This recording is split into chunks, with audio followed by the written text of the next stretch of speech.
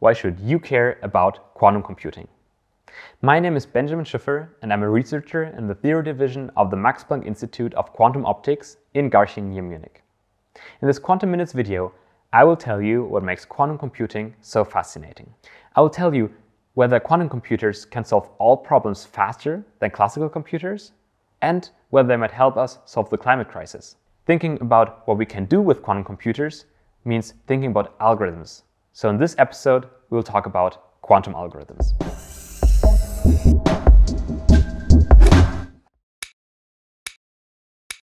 An algorithm is a set of instructions for a computer that enables the computer to solve a certain problem. In this video here, I want to talk about two very particular problems that are crucial to understand the impact that quantum computers might have. Our first problem is one that is very well known among quantum computing researchers. Let's talk about nitrogen fertilizers. Nitrogen fertilizers have been key to improve agricultural yields in the 20th century and secure a stable food supply for billions of people. However, the Haber-Bosch process to make these fertilizers is quite energy hungry. This process alone is responsible for 1 to 2% of the global greenhouse gas emissions. There exists an alternative way in nature that is not as energy intensive. However, in order to replicate it, we would need to understand it first. And analyzing these processes is a very hard problem. It would take the best classical supercomputers literally forever to simulate the quantum mechanical effects in these chemical reactions. And we do not expect any classical algorithm to ever being able to change that. We would like an algorithm to analyze chemical reactions. And we would like algorithms for many more problems where classical computers struggle. Algorithms can not only be invented for classical computers, but also for a radically new type of computer, the quantum computer. Quantum mechanics is very special and counterintuitive. Let me explain to you two of the most important quantum mechanical effects. First, superposition. A classical bit can be either 0 or 1, or heads or tails on a coin. A quantum bit, short qubit, however, can be heads and tails at the same time. So it's a bit like if I spin this coin really, really fast, you see both. Only when I measure, it has to decide whether it's actually heads or tails. This is, of course, a much simplified version of a qubit. Scientists usually think of a qubit as a sphere, a Bloch sphere, where heads or tails correspond to north and south pole of the sphere, with many more states in between. Second is entanglement. When two qubits are entangled, that means that they're perfectly correlated in what they show when you measure them. What does that mean? That means you either see heads or tails on both of the qubits. That's true even if you put one qubit on the moon and one stays on Earth. What you measure is still random, but if you see heads on the moon, you will also measure heads on Earth. These phenomena are super fascinating on its own. But what if we could build a computer that harnesses these effects in order to have faster algorithms to solve problems in a better way than classical computers can do? This is what researchers in quantum algorithms are doing. We want to invent new algorithms that make use of the laws of quantum mechanics, such as entanglement and superposition, to find the solutions to problems faster. We want to find a low-energy alternative for making nitrogen fertilizers. And in fact, there is a quantum algorithm called quantum simulation. Quantum simulation enables us to analyze the properties of complex molecules and chemical reactions. And with that newly gained knowledge, we would then be able to use it for the applications that we're interested in. Here, I have to make an important distinction.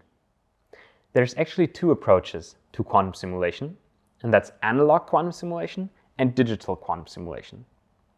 In analog quantum simulation, one actually builds a toy system in the lab that shares some important properties with the quantum system that we want to learn about. Analog quantum simulation is already very successful, and if you're interested, please check out a video from my colleague Karen, where they built optical lattices made from lasers in order to do analog quantum simulation. Now, a much more flexible way to do quantum simulation is digital quantum simulation, using a digitally programmable quantum processor. Just like your laptop is able to run many different programs without the need to rewire the processor, a programmable quantum computer can also run many different programs, and it can do a quantum simulation for different kinds of molecules or solids. So it's very flexible in that regard. Different techniques have been proposed to do that, and if you're a little bit familiar with quantum computing, you might already have heard about them. There's product formulas, quantum walks, and quantum signal processing. Each of these techniques give a precise recipe of how quantum simulation is executed on such a device. Digital quantum simulation will in fact enable us to analyze the low energy way to make nitrogen fertilizers. And I think that's amazing. It's possible because digital quantum simulation runs much faster than any classical algorithm would be able to do. It runs in polynomial time, while classical algorithms require exponential time. Polynomial and exponential, what does it really mean? Let's continue with the second problem, where I'll make this difference more clear to you. The second problem is much different at first, and it sounds like a purely mathematical problem. However, it has profound implications for the internet as we know it. It has to do with multiplying and factoring numbers. We're going to ask to factor a number into its primes. And let's start with a very easy example, 15. Let's take the number 15 and ask ourselves, what are the prime factors? You will know that 15 is 3 times 5, so that was easy. And 3 and 5 cannot be factored further. But what about a larger number? What about 143? Now, this is a little bit more difficult, but you will eventually find out that 143 is 11 times 13. In fact, if we make the numbers longer, the computational time required scales exponentially. Let's say for every digit there's a factor of 10 that the runtime takes longer now. Then for 1003, we might have been at 1 millisecond, something that's very, very quick on a computer. For this number here, we would already be at 2.5 hours to come up with the prime factors. If we only add 4 more digits, the same computation would already require 3 years now to give us a result. Adding more digits will quickly take the age of the universe for a very large problem. And these are problems that we also call intractable, because there's simply no way for very large problems to get a result in time.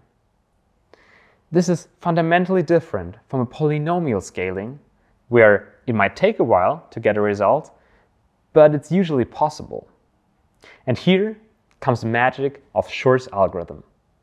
Shor's algorithm actually provides a polynomial algorithm to solve the problem of factoring numbers for a quantum computer. Now, this quantum speedup that we have in factoring is fascinating. But you might wonder, how is this relevant for you? And the answer is that this is really important for many services on the internet. VPN, online banking, and online payment using credit cards rely on encryption. One very important encryption method used for that is the asymmetric encryption called RSA.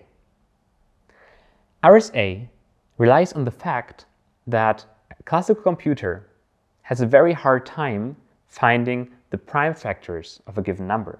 Within the next decades, quantum computers will be able to solve the factoring problem using Shor's algorithm. This will break RSA.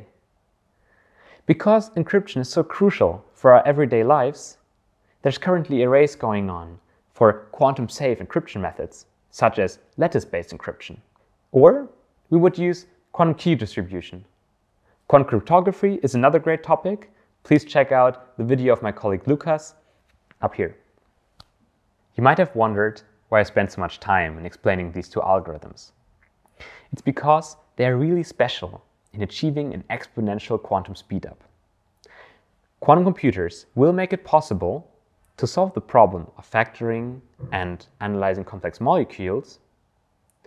For a classical computer, this would not just have taken more time, but for large problems would have been completely impossible. This is a game changer. However, quantum algorithms can provide a speed up for some problems, but not for all. And if you take only one thing from this Quantum Minutes video, then it's the following. Quantum computers are not a silver bullet to make all problems easy and all calculations super fast. They can provide a speed up for some problems, but not to all. Importantly, quantum computers do not work by looking at all possible solutions in parallel. Because if they were, you would be able to solve every problem in an instant. And that is not true. So what about quantum computers to combat climate change? We could use quantum computers to invent new green technology. But there's one big problem with that. Quantum computing is still a very young field, and it will still take many years in order to have a large quantum computer that would be required in order to run the algorithms that I talked about. Climate change, however, is happening now, and the clock is literally ticking to go to net zero as fast as possible.